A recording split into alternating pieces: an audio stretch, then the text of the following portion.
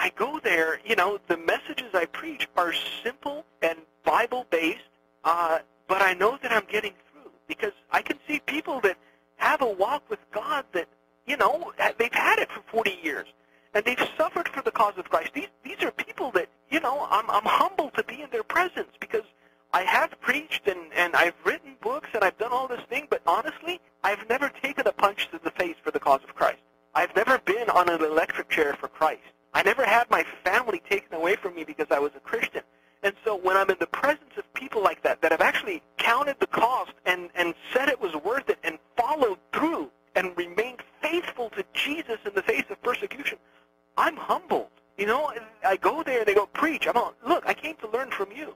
I came so we could fellowship together and just pray together and learn from the Word together. I don't feel that, I'm strong enough to preach to you because you've gone through these things.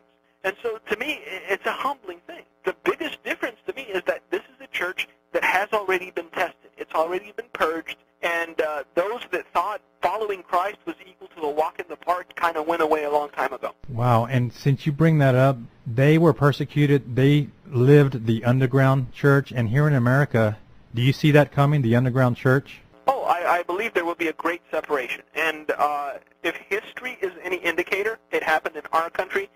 Those that gave in to the requests of the government that remained, I guess you call it the above-ground church, began to persecute the underground church. I think right now we're being legislated into silence. You can't speak against sin anymore. You can't speak against abomination anymore. You can't talk to people about repentance because it offends their sensibilities. So I think there must be a break where people will decide to either follow God or obey government. And when that break comes, it will be like in Romania. Those that went underground saw the presence of God. They saw miracles. They had revelations. And those that didn't were like Joel Osteen's church, basically. Exactly. I'm sorry. That was a dig. I didn't mean it, but there was no better comparison. And that's what happened. The people that went underground that would not compromise the truth, that would not compromise the Bible, saw the presence and the power of God. And those that compromised hated them for it. I met an old preacher that got beaten and tortured in ways that you can't even imagine. I mean, my grandpa wasn't the only one that went through this kind of stuff. And I talked to him. I've been putting together a book about testimonies of suffering. And he said to me, the worst beating that I ever got was from a man I used to call my brother. The man had become a Secret Service agent, and he was still going to the state church. But the hatred that he felt towards this, and if you saw this man, it's just wiry, thin, really fragile. He says, the worst beating I ever got was from a man I used to call my brother. And that really sunk in.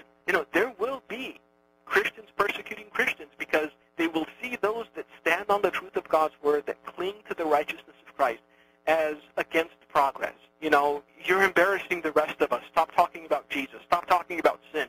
Stop talking about righteousness. Just embrace everybody. Be tolerant. Shut up. This is already happening. It's already happening in this country. Worse will come. I think a wave of persecution is coming to America. Thus fulfilling what Jesus said, they will betray one another and turn you in and deliver you up, right? Oh, definitely.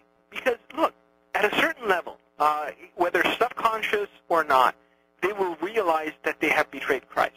And so when these people go along just to get along, when they become silent about the truth because they don't want any opposition, in the depths of their heart, they will realize they betrayed Christ. And so their anger needs to go somewhere because we're not willing to own up to anything in this country, because we're not willing to be accountable for anything. This is not a generation of accountability. Their anger needs to be focused outward. And the people their anger will be focused on are those that remain faithful. So that raises another situation that's going to be very interesting. The people of God, the true remnant, the ones that are underground, quote unquote, will need to learn discernment because there's going to be a lot of betrayers out there. And a lot of people in church today could be sitting next to someone that would gladly turn them in, thinking they're doing a good thing. And I think there will be certain cases where God will allow it. Because the Bible says you will stand before judges and you will stand before powerful men. Do not worry about what you will speak, because I will put the words in your mouth. Look, persecution is not something that we should fear, because persecution strengthens us. I've met people that long to see the days of persecution again because they saw the presence of God in such a way during those times that they miss it. Look, God is still God. He will be with his children. He will strengthen his children. Do you think that people that went to their death, being eaten by lions, or being dipped in top, being lit like torches in the night, do you think that God wasn't with them? The presence of God was so powerful in them that they saw the lions coming and they smiled. This is the amazing thing. Be a living testimony. I don't want to suffer, but God's will be done, because I know that he will strengthen me in my suffering. I know that whatever I have to go through, he will be there, and that my life will be a testimony towards his greatness and towards his mercy and towards his love. I appreciate you saying that, Brother Michael, because I get a lot of emails from people that tell me, I hope that I can stand up for God, and I hope that I won't bend and flinch and give in. But they're worried and they're concerned, but they have the true heart that wants to do it. So I'm glad that you're saying that. And can you address those people? Because, we hear his grace will be sufficient, but still people worry about it.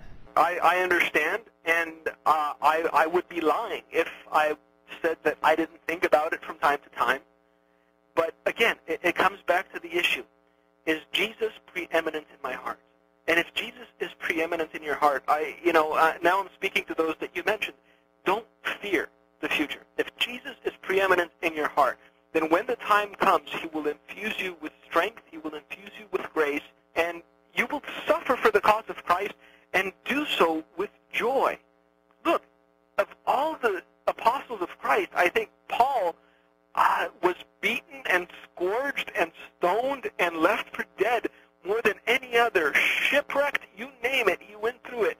Yet he said something so profound. He said, I consider that the suffering of this present time is not worthy to be compared with the glory that will be revealed in us. Look, everything that we go through in this life is temporary. It is temporal. The glory that will be revealed in us is eternal. And that is what gives me strength. Amen. Thank you, Brother Michael.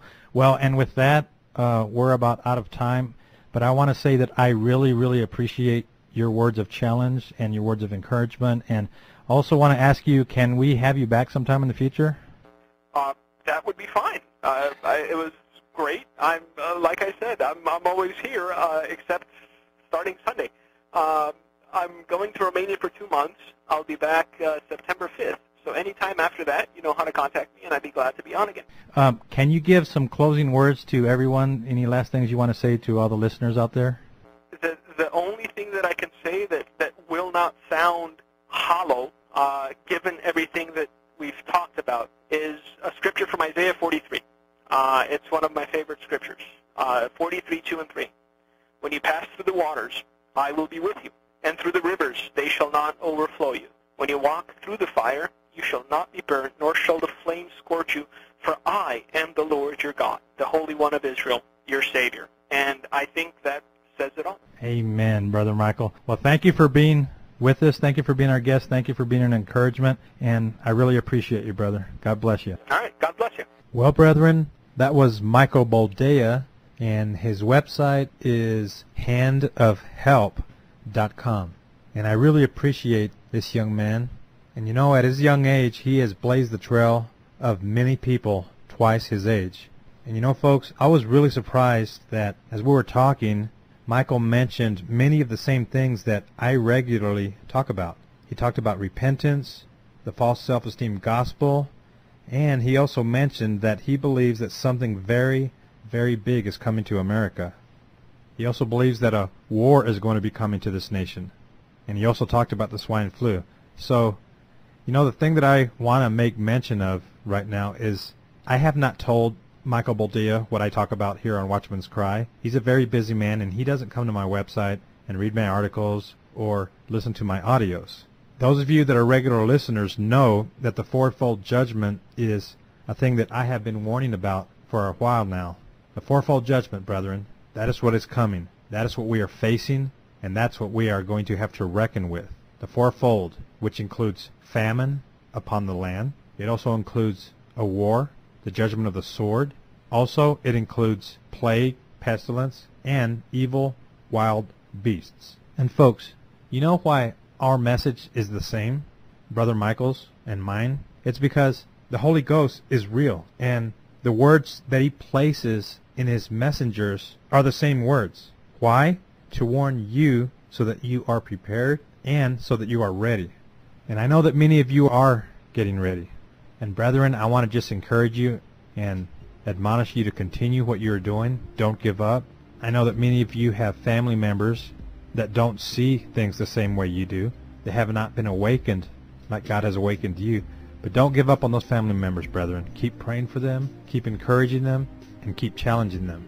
It will only be a matter of time when the foretold events that we've been talking about and warning about finally reach the stage, and finally when they arrive over your city, if they have not already, your family members and friends hopefully will come to you and ask you to fill them in on what's going on, because you're the one that they're going to come to. So don't give up, brethren. I want to give a quick update on our move. Those of you that did not hear the announcement, Watchman's Cry Ministries and the family of Nathan Liao, which includes me and my wife and my children, is going to be leaving Colorado in the next few weeks, and we're relocating to the state of Idaho. So keep us in your prayers, brethren. The website is Watchman's Cry. So God bless you, and we'll see you next time.